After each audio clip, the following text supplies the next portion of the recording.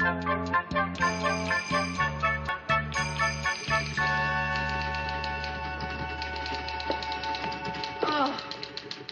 morning, Mayor. Coffee. Hot coffee. Hey, what's the matter? 17 degrees out and the heater in my car passed away. I'm sorry to hear that. Oh, that's good. Do you think anyone would mind if I warmed my feet in it? Good morning. Oh, hi, hello. Good morning. Murray, Huh? what would you do if you were me and you had to choose someone from the newsroom to go with you to the broadcasters convention? Lou, you're kidding. I just found out from the station manager. That's this weekend in California. Hollywood, to be exact. I heard yesterday it was 85 degrees. Oh, somewhere in the world it's 85 degrees. Well, Murray, who should I choose to go with me? Lou, that's pretty tough. Well, I think you should be as impartial as is humanly possible. Yeah? Consider everything, and when you're through, pick the person with the least hair. Sounds fair to me. Mr. Grant, I would be perfectly willing to shave my head. I'm only teasing, Mary. I have here in my little palm 3 tickets for an all-expense-paid weekend in Los Angeles. One for you, one for Murray, and one for me. Hey, Lou, this is sensational. I can't wait. We'll leave Friday night right after the news. Where are we going, Lou? Oh, hi, Ted. Where are we going? Hey, everybody, look who's here. Lucky Ted. Yeah, lucky Ted. Yeah. Why am I lucky? You're lucky because you don't have to come with us to hot, damp, sticky, smoggy L.A. to be at some stupid broadcasters convention. Oh, no, Lou, you promised the next time there was a freebie that I would go, and this is the next time, Lou. No, Ted, come on. No, you don't. Lou, you promised. Don't break your promise. Please. You're right. I promised. Okay, Ted, here's my ticket. I hope you're happy. Thanks, Lou. Hey, won't that be fun? The 3 of us?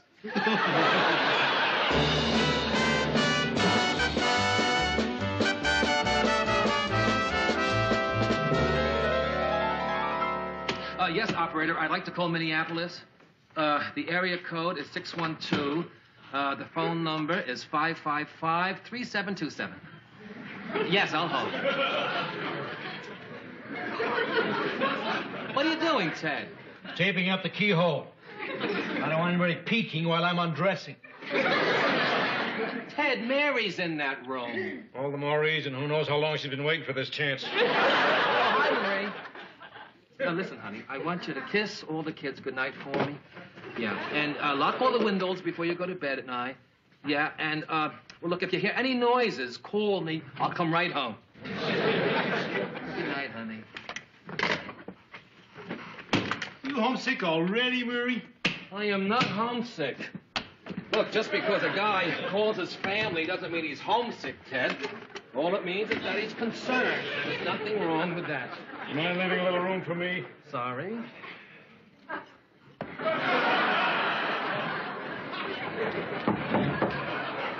I'll get it. Oh, hiya, man. Hi. Murray, say hello to Whitney Lewis. Hi. This is Murray Slaughter, our writer. Hi. Hi, nice to meet you. And this is Ted Baxter, our anchorman. How do you do? Whitney's a freelance writer. She's covering the convention for one of the L.A. papers. Yeah, I was hoping to be able to talk you guys into giving me an interview this evening. Isn't that great? Hey, yeah, terrific. I'm doing an article about the headaches of putting on a local news show. Well, if anyone knows about those, I do. Right. He's one of our biggest. Why don't you two meet us in the lounge and we'll do the interview over a drink? Oh, great. We'll be there in a couple of minutes. I still have a few pictures to unpack. Well, nice to meet you. Yes, thank you. I'll be looking forward to it. Right. Boy, even the writers out here look healthy. Murray, What? that woman wants me. What are you talking about, Ted? Whitney is hot to trot. Hey, Ted, you're nuts.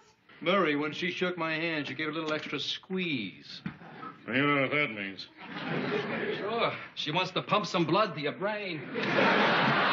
I'm telling you, she wants me. Oh, boy. Hey, Ted, will you do me a favor? Listen, I want you to close your eyes and try to form a mental image of that girl in your head. This a game? Yeah. You got it? Oh, yeah. Good. Now, I want you to form a mental image of yourself. You got it? Good. Now, I want you to put those two mental images together. And tell me honestly, Ted, what is wrong with that picture? There's absolutely nothing wrong with that picture. Now, wait a minute. Now there is. Georgette just walked into it with her lawyer. Yeah,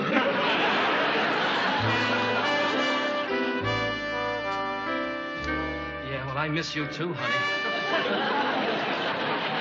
And I love you very much. And look, if she starts to cough again, call me. I'll come right home.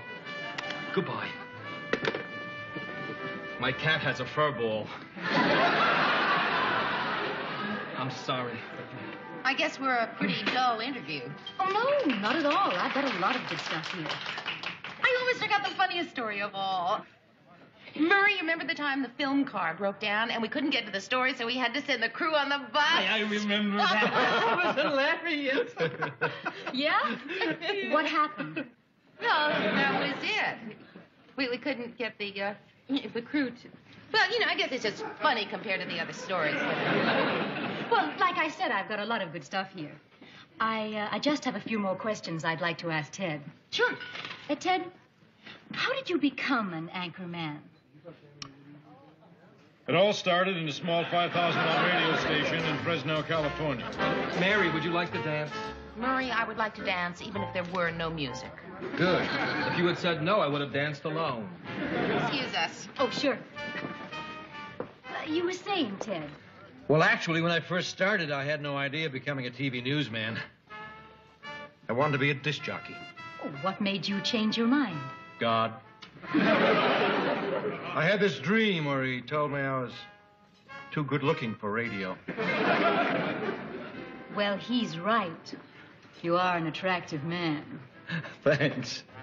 Well, you don't want to argue with the big guy. Listen, Ted, would you be available for an in-depth interview while you're out here this weekend? In depth? Yes. Maybe tomorrow, someplace where we'd have less distractions. Someplace where I could really get to know Ted Baxter, the man. Okay. But not in the morning. I may go to Disneyland. Tomorrow night will be just fine. Fine. Where? Oh, I don't know. How about your room? My room? I think that way we'd both be less inhibited. I'd like to find out what makes Ted Baxter tick. What he thinks about. What turns him on. Well, I can tell you right now what turns him on. What? Just the way you've got your hand on his knee.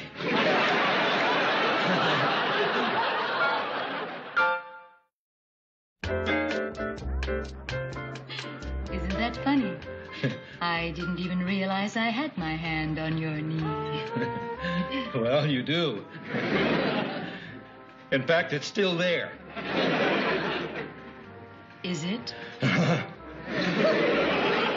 Either that or my leg's on fire.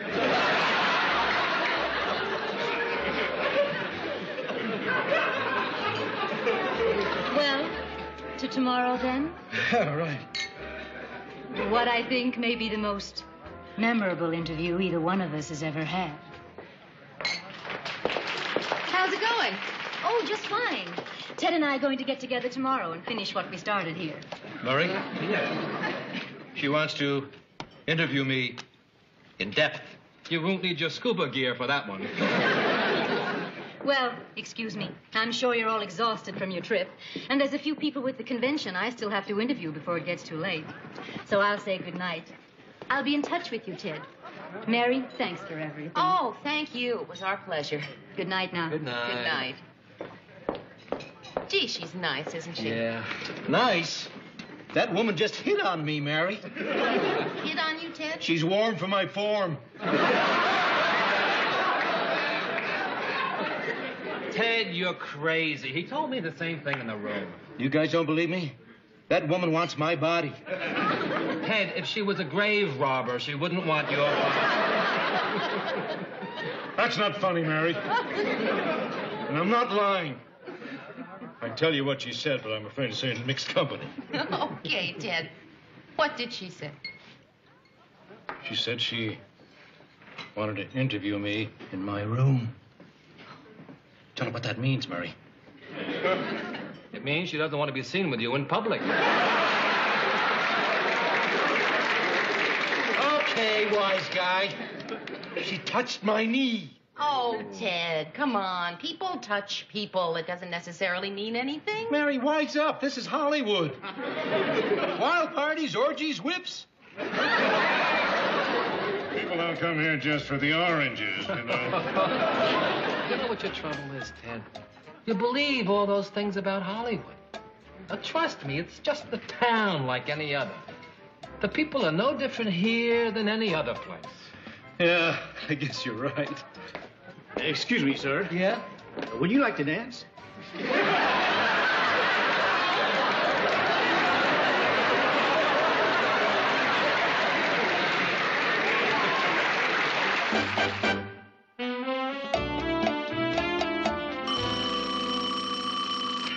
Ted Baxter, anchorman. Hi, Ted. Oh, hi, Whitney. I was just leaving the hotel to go home, and I wondered what time you wanted to meet tomorrow night. Anytime you say. Let's make it early, huh? Say, around 8, if it's no problem. No problem. I'm all yours. That's what I was hoping for. Oh, yeah. Right. Murray, she's hitting on me again. Ted, if you don't go to sleep, I'm going to start hitting on you. I don't know what it is about you that attracted me to you so quickly. Maybe it's that fantastic silver hair of yours. Murray, she's a hair freak. Well, if you get a skin freak, wake me. Listen. I'm sorry I couldn't hear you. I was clipping my toenail. What I was trying to say, Ted, is that as soon as I met you this evening, I knew right away I felt something special for you. And seeing as how we have so little time, I thought I should let you know how I felt. Excuse me. Someone's knocking on the door.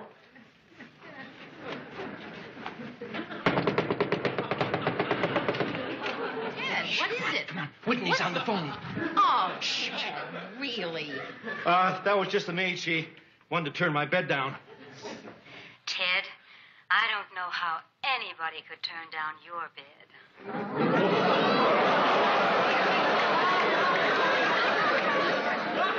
I think you're the most exciting man I've ever met. See you tomorrow. Good night. Gee! You guys thought I was crazy, huh? You heard her, Murray. That beautiful woman wants me. What do you say now? There is no God.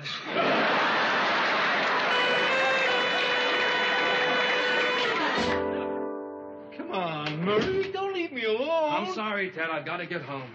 You can't be that homesick that you can't stay one more day. It has nothing to do with homesick. It's an emergency. My kid's hamster is lethargic. Murray, the only reason I told Whitney it was okay to come tonight was because you'd be here. If you go, who's going to save me? Save you from what, Ted? From myself. You're a man. You can understand what I'm going through. Well, I want to be true to Georgette, but how many times in a man's life to get a shot at a girl like Whitney? May never happen again. Sure never happened before. I know that may come as a shock to you, Mary. I know you figure a guy as good-looking as me has probably got chicks crawling all over him, but for some strange reason, it never happened to me. Closest I ever came to having a beautiful girl go for me was when I was in high school. Mona Esposito. A good-looking girl. Fantastic. One night I mustered up enough courage to ask her to go for a drive. Took up a dark, deserted road. And when we were in the middle of nowhere, I pulled over to the side and I told her we were out of gas. What happened? Nothing. By the time I got back with the gas, she was gone.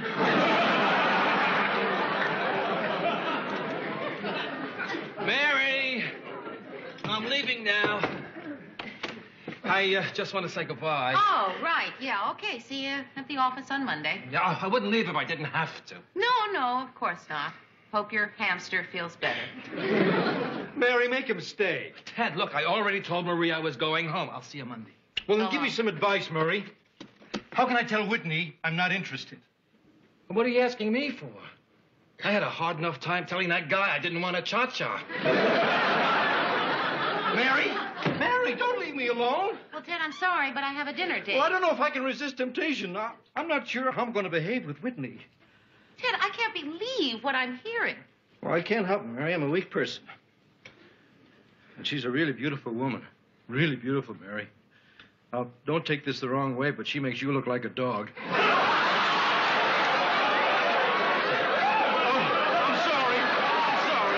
sorry, Mary.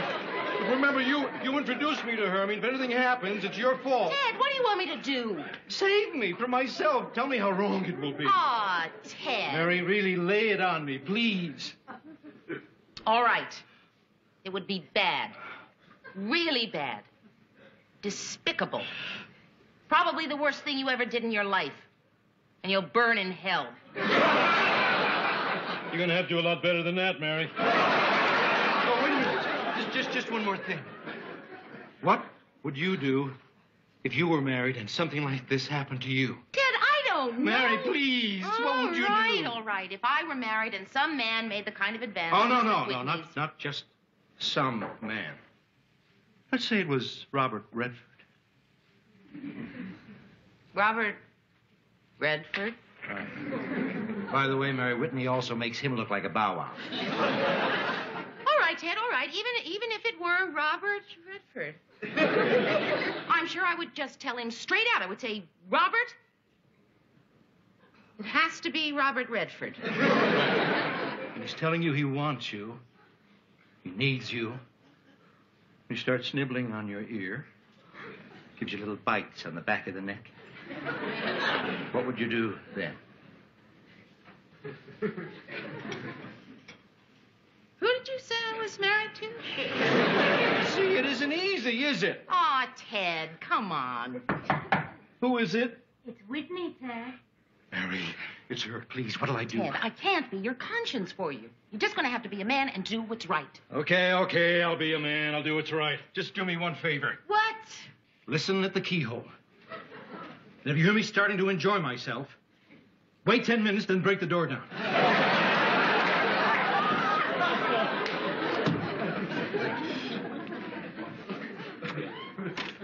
Hi. Boy.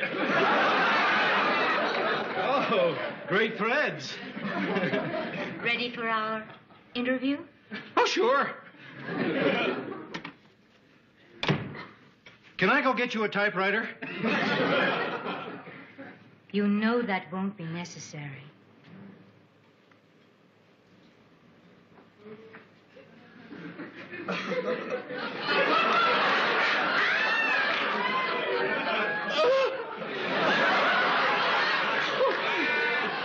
Oh, excuse me. I've got someone here in the next room I have to check. He's got a high fever, almost as high as mine. Ted, for crying out loud. Relax, Mary. I've already got more than I can handle.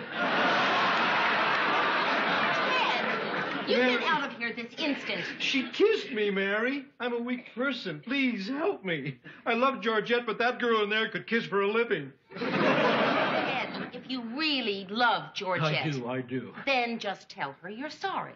Tell her you have an important business appointment in half an hour. Where? I don't know where, Ted. It doesn't matter where. Anywhere. Okay. Business appointment anywhere. Okay. Is everything okay? Oh, fine.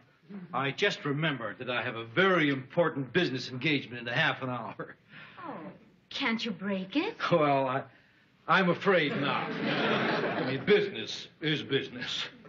Well, okay. That's the way it has to be. That's the way it has to be. Yeah. Well, that's the way it is. I mean, that's the way it goes. What are you going to do? I mean, that's the way the cookie crumbles. Well, I better check on my friend. It's time to take the thermometer out. Mary, it worked. Good. I told her I had a business appointment, and she bought it. Fine, fine. Naturally, she was disappointed. What woman wouldn't be? Ted, if you don't mind, I am trying to get dressed. Right. Mary, thanks. I'm really grateful. I'll do the same for you if Robert Redford ever gets the hots. Hi. You're not feeling well? Oh. You did say we only had a half hour. Excuse me, I think my friend is dying. Yes? What about me? Oh, I'm sorry. My friend can't have any visitors. That's not what I meant, Ted. Hey. Whitney, there's something I've got to tell you. Yes, Ted. I mean, you're a beautiful woman, and I appreciate the fact that you're attracted to me.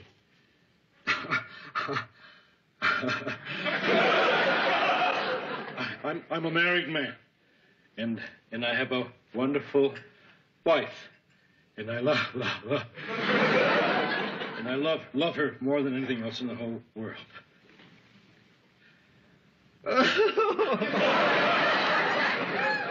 I can't make whoopee with you. I mean, I wish I could, but I can't. I can, you know, but I can't.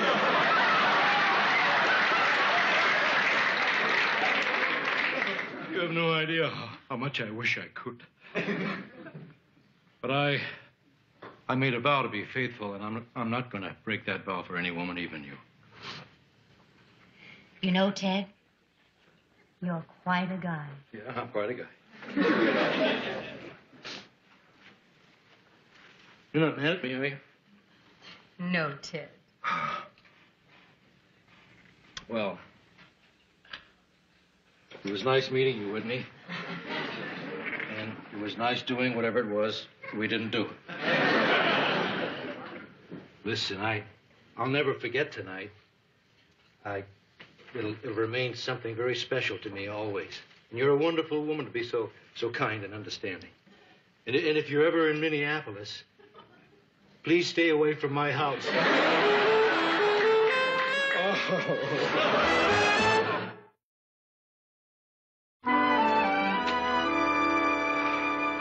Mary, everything's fine. Straightened out, perfect. Good. Ted, I'd like you to meet Jim Sutton. This is Ted Baxter, our anchor man. Hi. Hi. You're going out with one of the greatest ladies in the world. She's sweet, she's kind, helpful, a real angel. Thanks, Mary. Oh, Ted, don't mention it. I'll see you in the morning. Oh, there's just one more thing. Yes, Ted. If Whitney comes back, can I sleep with you tonight?